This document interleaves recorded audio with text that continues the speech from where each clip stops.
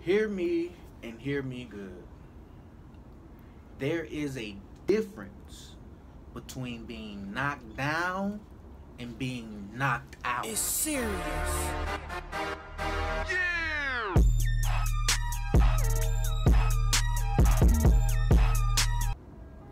When you get knocked down, a lot of times it feels like you just got knocked out. Title fight. Oh, what a left hook by Castillo, and Corrales is down.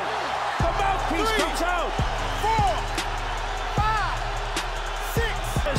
Hits the canvas. Castillo looking to finish it here. He goes down again. It hurts. It stings. It takes away courage and it makes you feel like a loser. But the difference is you can get back up. You can keep fighting. You can keep working at it. Takes the mouthpiece out. They're all standing here. Mandalay Bay. Corrales coming back after being on the canvas twice here in the 10th. Now Castillo steps back. Corrales waiting. Castillo's in trouble. Weeks steps in, and the fight is over.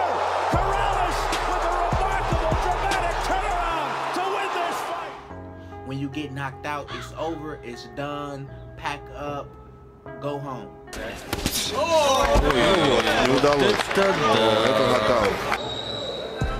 ¡Oh! ¡Qué derechazo de Pitalúa! Winners never let themselves get knocked out.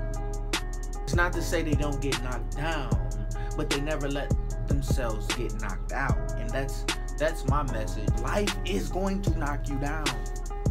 It's going to happen. You're going to face issues and situations that are going to completely lay you out. But you got to be willing to get back up with a busted nose, with a bloody eye, with a headache, with sickness, with financial problems, with that baby, and keep fighting. Never let them knock you out of your dreams, knock you away from your goals, knock you away from the things that you know you deserve and your family deserve. Never let them do that. There's a difference. Know the difference. That was serious.